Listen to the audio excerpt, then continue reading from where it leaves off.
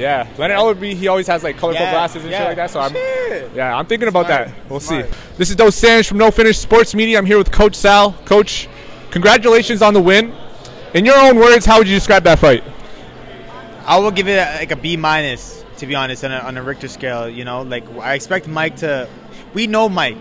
We see Mike every single day in the gym. The way that he works, the way that he approaches the game, he puts in 100% in there. You know what I mean?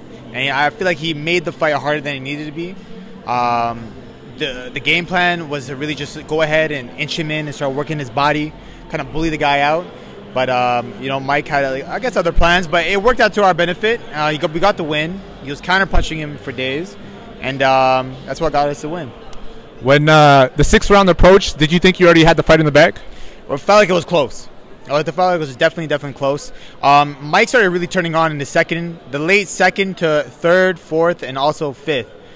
He started going at it, so it was good. I thought we were at that point where we're gonna get that win for sure.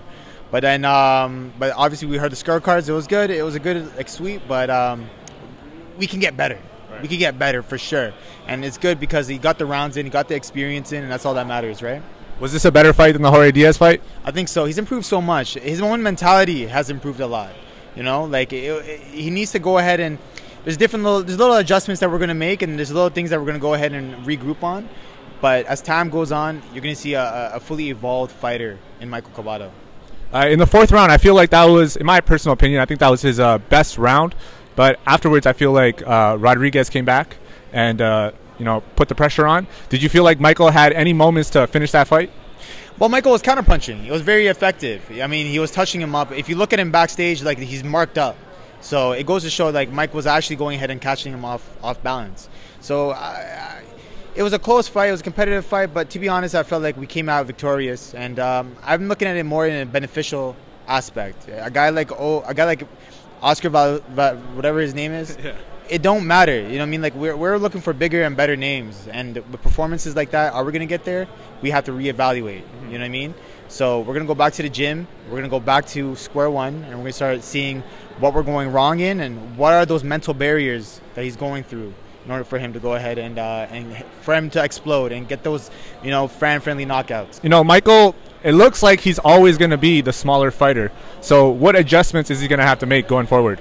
As time goes, his style is going to adjust. You know what I mean? Like, he's still like a new pro, you know? He was only had like 4 fights as a professional, and this is his first 6-rounder. He looked a lot more comfortable in the 6 rounds too. So I think it benefits him as the rounds go. That really helps him. So as time goes, his style is going to start adjusting, and he's going to start feeling a lot more, you know, elusive as the rounds go, like 6 rounds, 8 rounds, 10 rounds. And you're going to see a better Michael Cabato for sure. And, you know, last fight was against Jorge Diaz. This fight was kind of like that bridge fight for a rematch. Do you think it warrants that? 100%. Look, again, I keep telling you, I feel like, you know, we shouldn't be ducking nobody. If we really think we're going to be anybody in this game, we can't be ducking. But it's got to be the right fight at the right time, at the right moment. You know what I mean? It's not about Jorge Diaz. It's not about, it doesn't matter to him. To us, it makes no difference. What matters to us is Michael Cabato and the progression of Michael Cabato.